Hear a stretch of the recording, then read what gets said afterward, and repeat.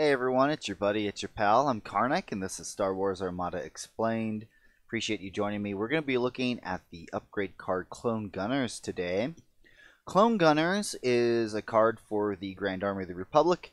If you look at the bottom left-hand corner of the card, you'll see the upgrade icon that it equips to, which is a weapons team. Opposite corner, you'll see its point cost, which is 4 points. And again, it's faction specific for the Republic. So the card reads... you got Clone Gunners. Below that, you have Clone Only. And we'll touch on this again. We'll read through the whole card and we'll break down each point. So, Clone Only.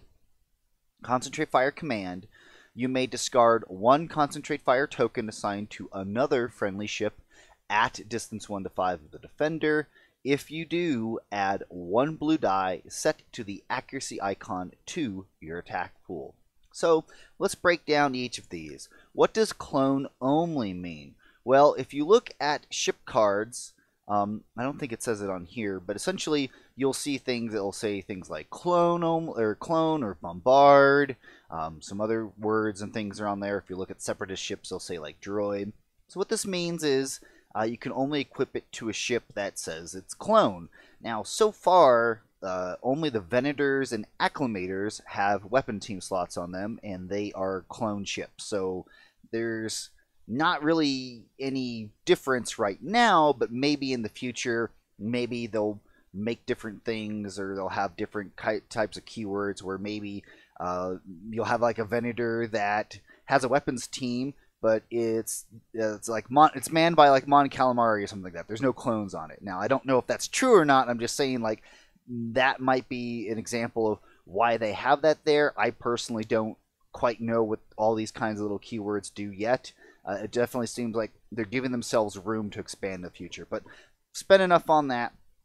Pretty much this card can be equipped to any Acclimator or Venator at this point in time. And those are the only ships that can take this card. Okay, so let's get into the card reading. So it states on there you got the Concentrate Fire symbol, meaning you need to be resolving that command before you can use Clone Gunner's effect. Now, I'm going to come back to this point because it's actually an important distinction. I'm going to run through the card. We'll come back to it. Okay. So if you're resolving the Concentrate Fire command, whether that be the dial or a token or a dial and token together, once you're resolving the command, when you're attacking something, again, if you are able to discard a Concentrate Fire token that's on another friendly ship, and that ship needs to be at distance 1 to the 5 of the defender, and then if you do, you get your blue die. All right, so let's walk this through in an example. Let's say that this is a Venator 1, which throws 3 red die out its front. We're going to be engaging this recusant at long range. Let's go ahead and give these ships speed just so we're keeping things consistent with rules. So let's go ahead and throw our 3 red dice at it. Pow, pow, pow. Let's go ahead and just, for the purpose of this example, let's set these all to hit. So we've got a double, a hit, and a crit icon, but no accuracies. Well, that's unfortunate because that recusant's got an evade on it, the only large ship in the game that naturally comes with an evade. And if it wanted to, it could like cancel that double die. It's only going to take 2 damage. But aha, we have got Clone Gunners. So let's see here. If let's move this ship a little bit more forward.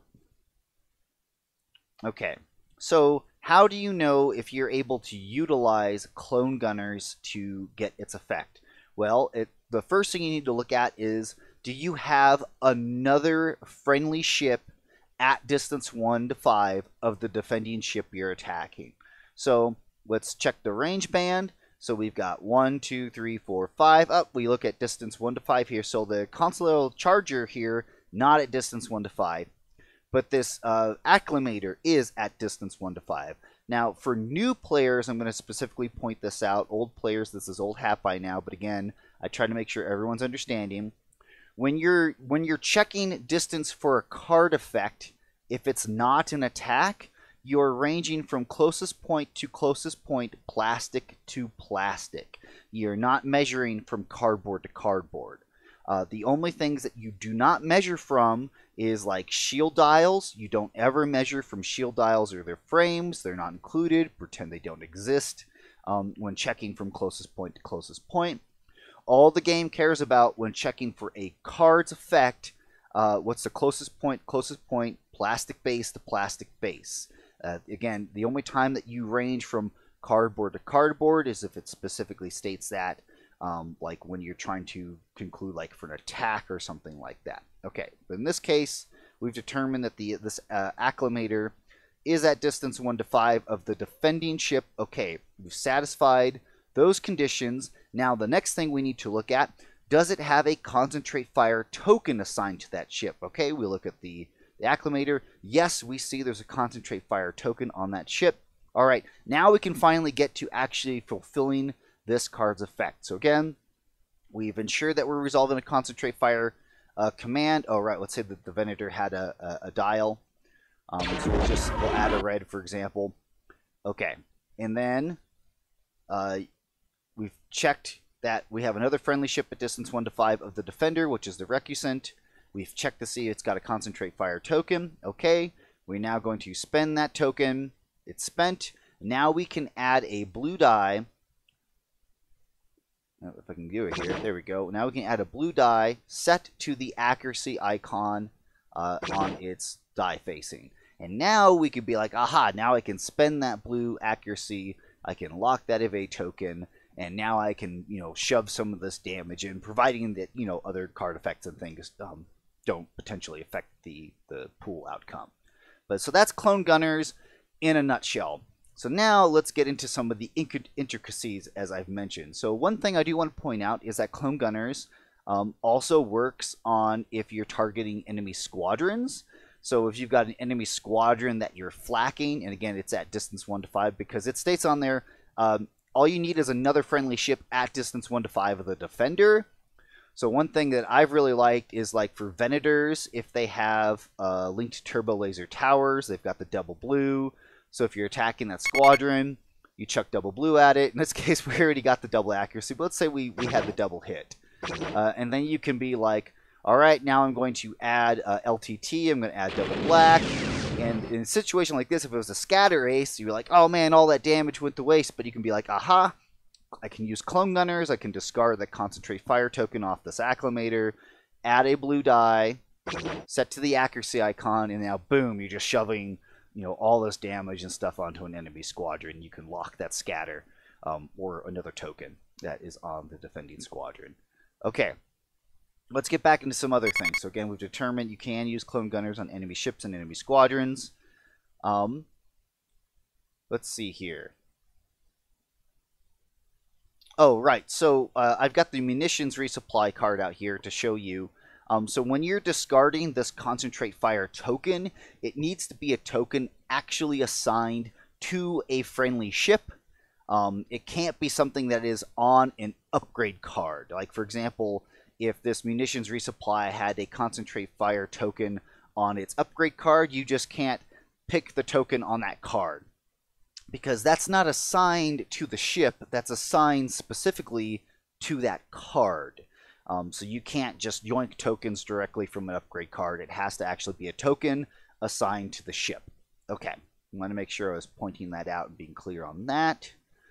The final thing I want to talk about, and this is something that I've not ever really had to consider much before, but once I talked it through, some people were like, oh yeah, this totally works, and kind of like, duh, why didn't we ever think about this before? So for concentrate fire, when is this command actually resolving? Like when you spend that dial and token, are you immediately forced to having to resolve their effects right then and there? Or are you able to wait? And some people are like, well, why does that matter? Well, for example, let's say that if we were at close range with the Venator to the recusant, and we're throwing the 3 red and the 3 black die. Let's say, for example, this red die was again a double hit, and like you didn't get any accuracy, so you're not able to like lock a brace token or lock the evade token. What some people are wanting to know is if you spend a concentrate fire dial or token, do you immediately have to do its effect before moving on to something else? So some people are essentially, in short, wanting to know, hey, can I use Clone Gunners to add a blue die that's set to the accuracy icon, then use Concentrate Fire's dial to add another blue die, since that blue die is now in the pool, and then use, if I spend a token, and then use a reroll on your ready to ship. And in short, yes. And let me walk through why that is. So for Concentrate Fire, per RNG, the effect of adding the die or re-rolling a die, depending on if you're using a dial or token or both together, these are an effect. These are an attack effect that take place on step 3. So when you spend the dial or the token in that attack, essentially you're saying, hey, I'm using Concentrate Fire dial, and I'm also going to be using this token. You are not immediately forced to then resolve the effect. You've declared that you're spending them and that you will choose to do that effect or not. You can always decide not to use those effects if you don't want to. But you're not immediately forced into that decision. You can spend them and then decide when you actually want to fully resolve the effect. This actually is in line with like how Squadron Command already works, or Repair, or Navigate. So it only makes sense that this is actually the case for Concentrate Fire as well. So again, for some of the more advanced players, where you can declare that you're spending that dial and that token in this attack, you're not immediately forced into adding a die or re-rolling a die, just that at some point you are able to resolve that effect when you choose to. You could add Clone Gunner's effect to add a blue die.